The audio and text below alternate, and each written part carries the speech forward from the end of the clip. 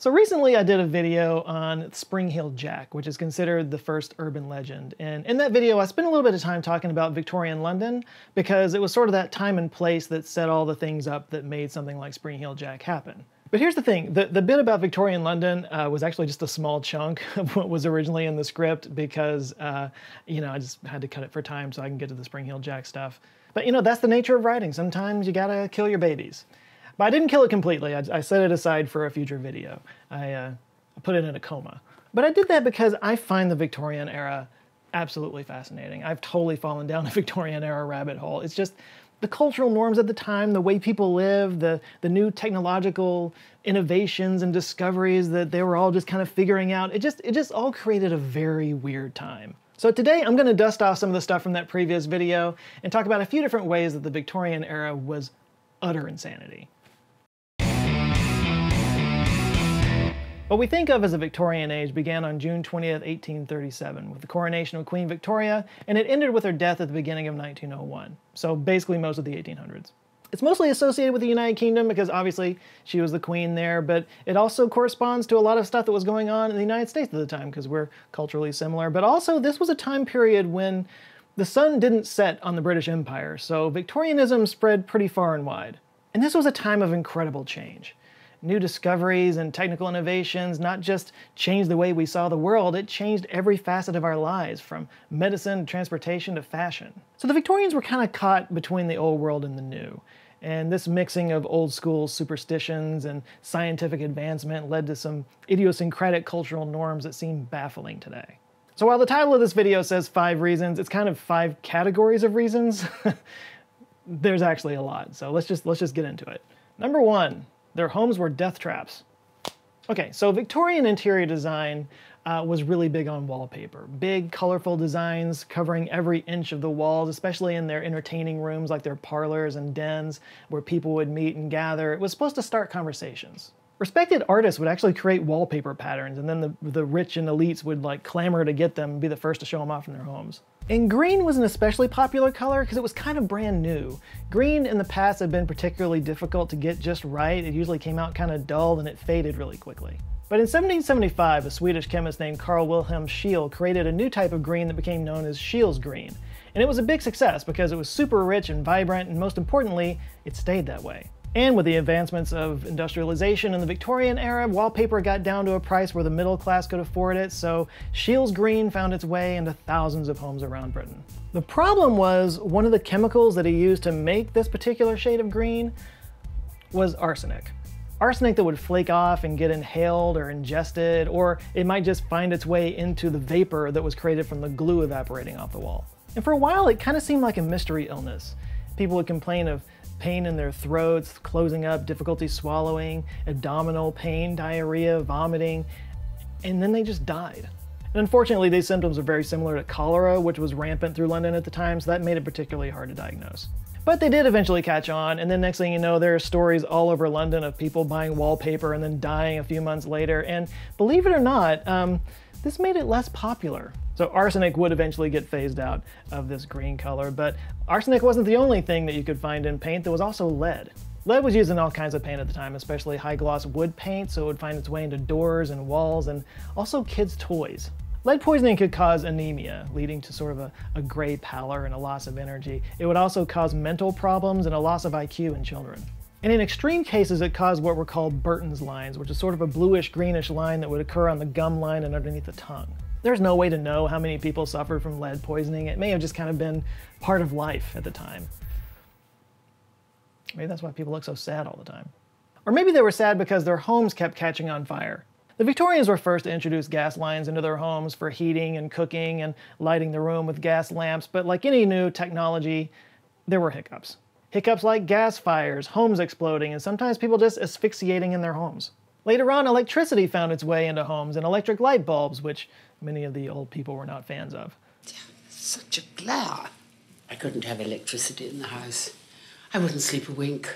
But similarly, electrical fires were common. People got electrocuted a lot because, yeah, new technology. But maybe the biggest death trap in Victorian homes was also seemingly the most innocuous, and that's baby bottles. Yes, baby bottles were introduced during this time, which was kind of a big deal because a proper Victorian woman did not breastfeed. Expose my bosom in private? What am I, an animal? That job was handed off to wet nurses. These are women whose job it was to kind of keep the milk flowing for the aristocratic ladies of the day. They were professional breasts, basically. But then baby bottles came along and did away with all that, because now Victorian mothers could feed their children themselves without the indignity of their nipples seeing the light of day. But the bottles used stoppers made out of cork and rubber, both of which were very porous and provided a place for bacteria to hide in. This bacteria would then get into the unpasteurized milk, the babies would drink it, and a lot of them got sick. Thousands died. Today, of course, we know all about sanitizing baby bottles, but the reason that we know to do that is because they didn't. And we saw what happened. The infant mortality rate in general was insanely high. Like, if you've ever wondered why they had so many kids back then, they would all have dozens of kids, it's because 60% of kids in the working class died before the age of 5. Every child born back then was basically a flip of the coin. They might make it or they might not, so parents didn't really get attached to their kids that much. And one way they did that, which I find utterly fascinating, is that they kind of didn't assign genders to the kids. Like, they basically treated every kid like it was a girl with dresses and long hair. And this was partly out of practicality, so that they could use the same clothes over and over again. They wouldn't grow out of the dresses quite as fast as they would grow out of pants. But also, it was a way to sort of detach from the kids. Like, why invest in this kid's individuality if there's a 50% chance they're not gonna make it?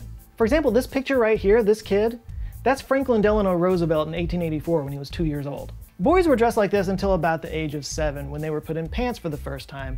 Pants were called breeches at the time, so this was known as breeching. And they would even hold breeching parties to mark the occasion. It was like somewhere between a bar mitzvah and a gender reveal party. And in a way, it was kind of a celebration that this child made it, you know, that this particular coin flip landed on heads and they didn't die like so many of the others. And maybe because there was so much death around. Number 2, they were obsessed with death. It's been said that the Victorians were professional mourners, and a lot of that came from Queen Victoria herself. Her husband, Prince Albert, died in 1861 at only 42 years old, and this devastated her. She never fully recovered.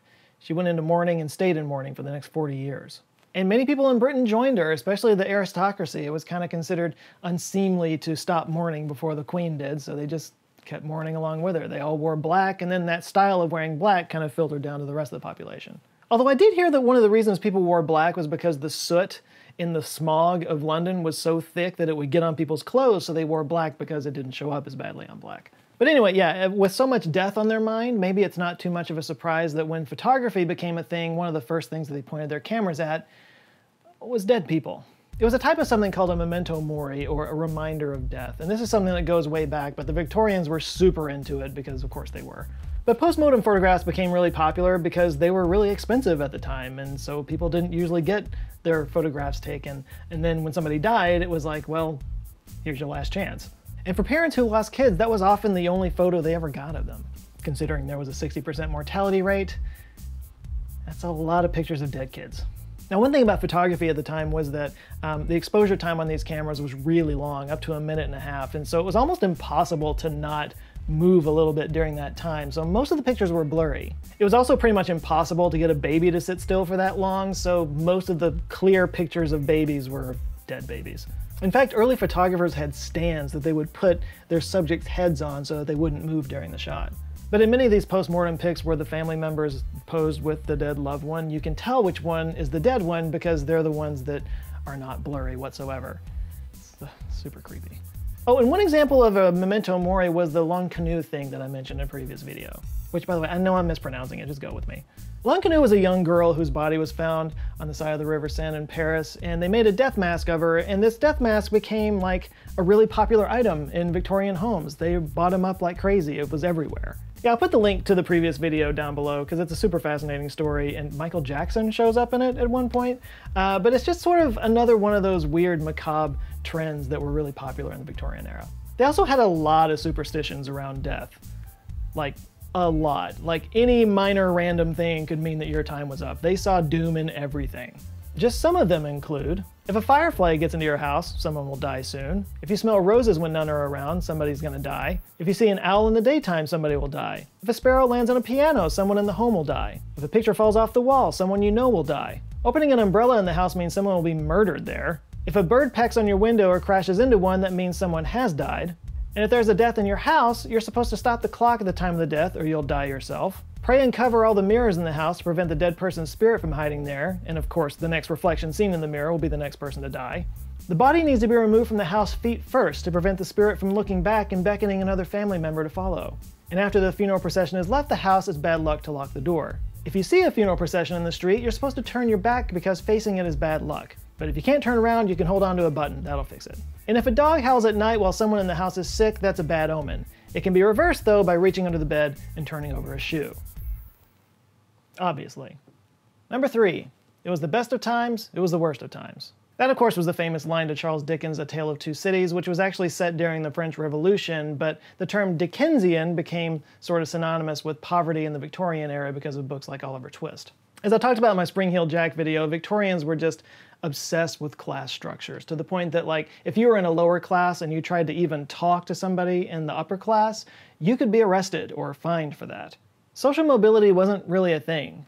Whatever class you were born into, you pretty much died in. If you were poor, you pretty much died poor, unless you were lucky enough to have somebody in the upper class kind of take you in and mentor you. But this was super rare. The reality for most poor people was living in squalid slums, working long hours in dangerous factories for pennies a day. Yet the life expectancy for tradesmen at the beginning of the Victorian era was 25 years old. For laborers, it was 22. Luckily, there were no child labor laws, so you could start employing somebody as young as 4, which they were popular in mines and chimney sweeps because they could fit into places where adults couldn't. And yeah, if one of your parents died or were sent off to a debtor's prison, the kids had to go to work so that they could, provide food for the rest of their siblings. And if a kid lost both of his parents, he had the option of going to one of the famously nightmarish orphanages or joining a gang of pickpockets that roamed the streets of London, of which there were many.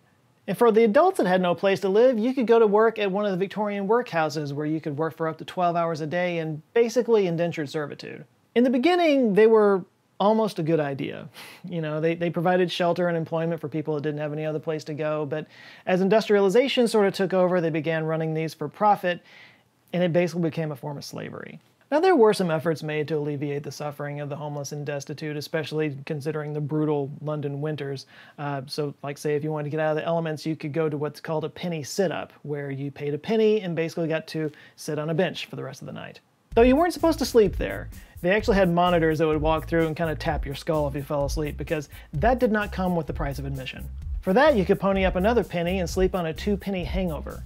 This was literally a rope that you hung over. And you could sleep there if you wanted to, if you could manage to sleep like that, but by morning time, the staff would literally come around and just cut the rope and send everybody crashing to the floor. Don't gotta go home, but you can't stay here.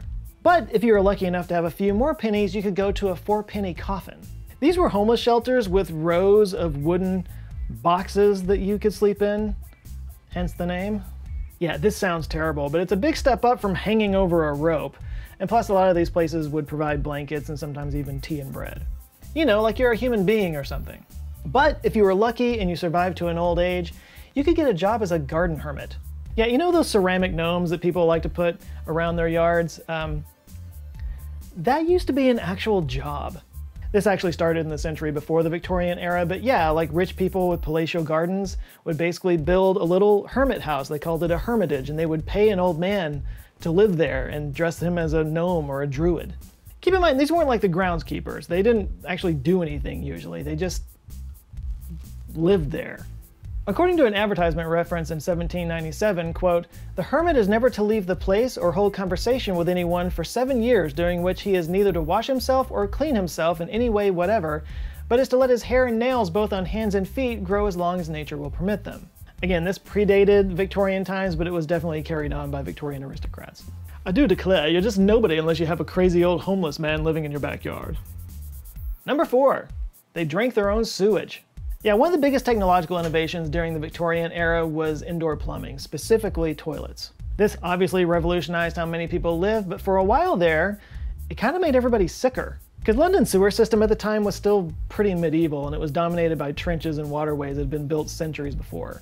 The most recent update was from the 17th century, where they basically just covered up the Fleet and Walbrook rivers and then just used those as sewers. Keep in mind, this was 200 years prior. But with the population boom that was going on in London, and now there's all this toilet water flooding into everything, it was just bursting at the seams. And it overflowed into the Thames. The Thames, of course, is the river that London was built around, Father Thames, as it was called. It was the way people got in and out of town, it was how they imported and exported things, and it was their drinking water. So yeah, there was sewage in their drinking water. And this led to cholera outbreak after cholera outbreak in 1832, 1848, and 1853 that killed tens of thousands of people. And all the while, the river was getting more and more polluted and disgusting. Even legendary scientist Michael Faraday lobbied to do something about it. But the problem is they didn't associate the cholera outbreaks with the sewage in the river, because at the time they believed in the miasma theory of disease spreading. They believed that the spread of disease was caused by an invisible miasma in the air. Basically, they thought that the smell of the water was more dangerous than the water itself. So instead of actually treating the problem in the water, they just tried to cover up the smell. But there was one doctor who thought there was a better answer, and his name was John Snow.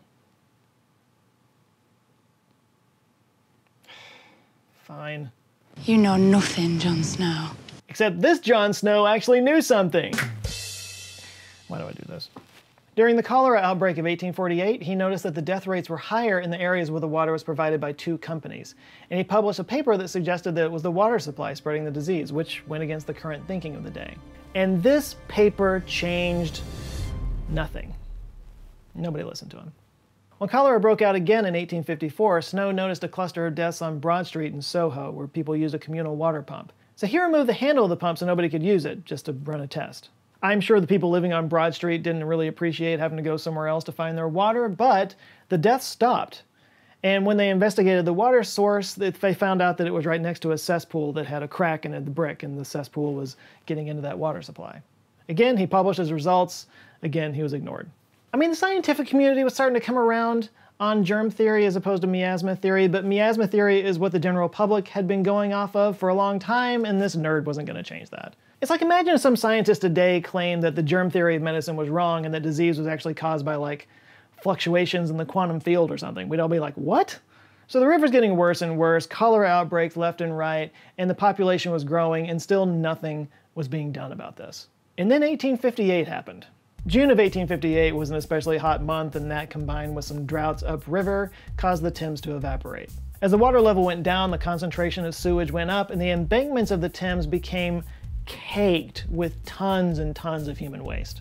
Actually, not just human waste, but also animal waste, industrial waste, dead animals, dead fish, all washing up on the side and just putrefying in the sun. The smell from literally hundreds of years of human waste just is probably as bad as you can possibly imagine. I mean, it spread all over London, but especially down in the city center, right off the Thames, it was almost impossible to breathe.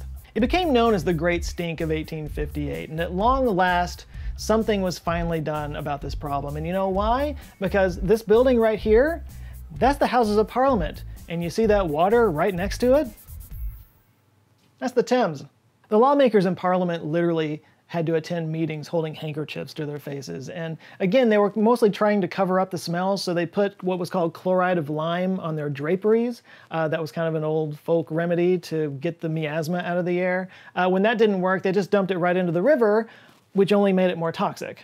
Finally realizing that there was no way around it, they passed a bill through in 18 days, which was a record at the time. They allocated £3 million to this project, which would be around £4 billion today, and they assigned it to a civil engineer named Joseph Bazalgette. This was one of the biggest public works projects in human history. They built 1,100 miles of oversized sewers to accommodate for the growing population, and it worked so well, it's still in use in London today. And after the new sewer system was complete, London never had another cholera outbreak again. So Jon Snow was proven right, and the miasma theory faded into history. And number 5, they believed there was life on the moon. Briefly. Most of the stories in this video relate to Britain more than the United States, but this one is definitely a US thing. On August 21st of 1835, an article appeared in the New York Sun, which was a very brand new newspaper at the time. It was only a couple of years old, but it referenced something that was published in the Edinburgh Journal of Science, which was a very respected scientific journal at the time. The article is about a new discovery by Sir John Herschel. Now, if that name sounds familiar, you might recognize William Herschel, who was John Herschel's father. William Herschel discovered Uranus, and the Herschel Space Telescope was named after him. So yeah, his father was a legend of science, but John Herschel had some accomplishments of his own. For one thing, he was an early photography pioneer. He actually created several of the different processes that were done in the early days of photography. In fact, he coined the term photography. He was also a respected astronomer. He discovered several galaxies, was the president of the Royal Astronomical Society 3 different times, and in 1883 he took a research trip to South Africa to catalog the southern sky, and it was there that he saw the eruption of Eta Carinae, which now looks like this 190 years later. Anyway, it was one of the discoveries on that trip that this article in the New York Sun was about, and that discovery was life on the moon. Not just life, but a whole civilization of different types of creatures, including giant birds, unicorns, tailless beavers that stood as tall as humans, one-horned buffalo, furry-tailed giraffes, and a race of fur-covered winged humans building temples across the moon's surface. He even named the species Vespertilio Homo. Yeah, that means Batman. And apparently he was able to see all this stuff where other people couldn't because he was using a telescope, an immense telescope of an entirely new principle, as it was saying in the Sun. So this was actually a series of 6 articles that appeared over the next couple of months, and the public went crazy for it. It was super popular, not only in the US, it went wild all around the world. Sales of the New York Sun went through the roof, and they quickly became one of the most popular newspapers in the country. You know, this was the early days of mass communication. Thanks to the telegram, things could spread all around the world faster than ever before. This was kind of the first thing to ever go viral. This was a time of new scientific discoveries. Every other week there was some new groundbreaking technology, electricity, galvanism, steam engines, and now one of the most respected astronomers of all time is saying that there is a civilization of Batmen on the moon.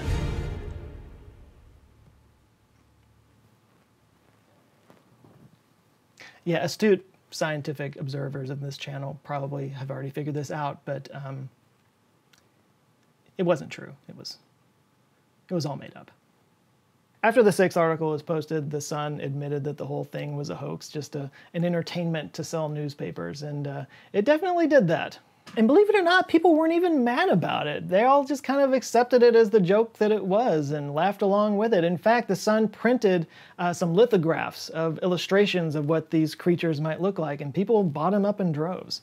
Yeah, even John Herschel appreciated the joke. At first. Yeah, apparently 10 years later, after being asked for the 5 millionth time about the moon people, he didn't think it was so funny anymore. So in 1840, a reporter named Richard Adams Locke came out as the author of these articles, and he claimed to have done it, well, to sell newspapers, obviously, but also to sort of satirize some of the more outlandish scientific claims of the day. One example from 1824 was a professor at Munich University who claimed to have found evidence of a civilization on the moon in his paper titled "Discovery of Many Distinct Traces of Lunar Inhabitants, Especially of One of Their Colossal Buildings." Another person he was apparently satirizing was Reverend Thomas Dick, who had computed that the solar system contained 21.9 trillion inhabitants, including 4.2 billion on the moon. This whole event became known as the Great Moon Hoax of 1835, and it's considered by many to be the greatest hoax of all time. So yeah, during a time of technological revolution, specifically communication technology, a media company published fake articles in order to make money. This sounds familiar. And I think maybe this is why I'm so fascinated with this time period, because there are a lot of parallels between now and then. I mean, again, we think of today as a time of massive change, but look at how life was before and after the Victorian period. Like I mentioned toilets earlier, before the Victorian age, people did their business in bedpans and bathed in washtubs in their bedrooms. The Victorians created the entire concept of a bathroom. There was an entire industry around ice because that was the only way to keep food from spoiling. By the end, electric refrigeration was common. Travel was basically something only rich people could do, and the fastest you could get anywhere was by horse. By 1900s, trains spanned continents and there were cars on the road. Interior lighting was only done by candlelight and oil lamps. Kitchens were basically rooms built around a wood-fired oven or stove that you had to keep feeding with fuel. So much of life before gas stoves was arranged around storing and preparing food. Afterward, it was just a thing you scheduled into your day. And think about music. For all of human history before the invention of sound recording, the only way to experience music was to be physically in front of somebody playing it. So fancy houses had parlor rooms arranged around pianos, and it was important for somebody in the house to be able to play music for family entertainment and when guests came over. But then once Victrolas came out, parlors were centered around them. They were like the first entertainment center. So much of how we live today and how we understand the world got its start in the Victorian era. Everything changed on a very fundamental level. So all this crazy that happened during the Victorian era, it was basically the birth pangs of the industrial world. And now today we're experiencing a new technological revolution that's changing everything about how we live and work. I mean, like, look at what I'm doing, YouTuber. That as a job is only like barely over a decade old. We are in a period of transition, just like the Victorian age. And let's be honest with ourselves, it's getting kind of weird. kids eating Tide Pods for fake internet points, people eating sheep dewormer for a disease that we have a vaccine for. I'm pretty sure people in the future are going to look back at this time period with a giant WTF as well. You know, just like the Victorian era was the birth pangs of the industrialized world, maybe we're currently experiencing the birth pangs of the information world. But hey, at least we're not drinking our own poop.